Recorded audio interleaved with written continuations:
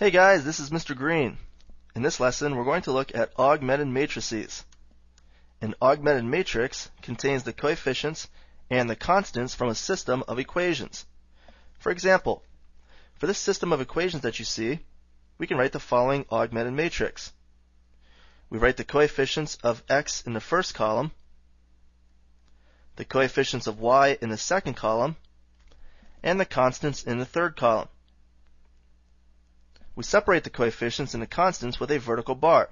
That takes the place of the equal signs in the equations.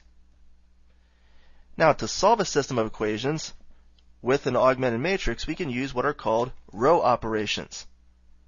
There are 4 of them that we can use. We can switch any 2 rows. We can multiply a row by a constant. We can add one row to another, or we can combine one or more of these steps. We're going to use these row operations to solve the system of equations that we had in the first example. Remember, this is the augmented matrix, and the first row operation I'm going to use is to switch the rows. So I'm going to switch row 1 and row 2. Here's what the new row or the new augmented matrix will look like. I'll have 4, 0, negative 20 for row 1, and negative 6, 2, 10 for row 2. Next, I'm going to multiply row 1 by 1/4.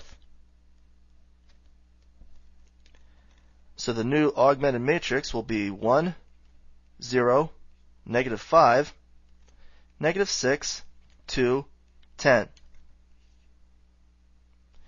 My next row operation is going to be to multiply row 1 by 6 and add it to row 2. That'll give me 0, 2, negative 20 for my new row 2, and row 1 stays the same. Now, to finish things off, I'm going to multiply row 2 by 1/2. Take some time to do that right now and write the new augmented matrix and hit the continue button when you're ready to move on.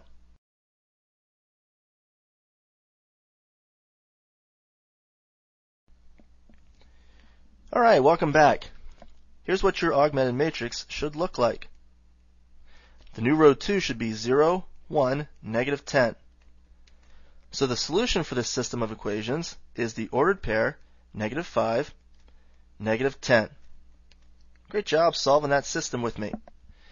Now, to wrap things up, let's talk about some special situations that come up when using augmented matrices to solve systems of equations.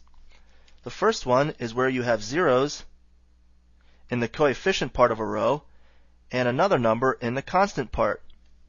0 does not equal 7, so we could say that a system like this would have no solution. Another special situation is when you have all zeros in a row. 0 equals 0, so for a system like this, you could say it has infinitely many solutions. Look out for these special situations when you're solving systems using augmented matrices. Well, this wraps up the lesson. Great job and good luck on the rest of your homework, and you can get more Algebra 2 help by signing up for Nutshell Math. I'll see you around.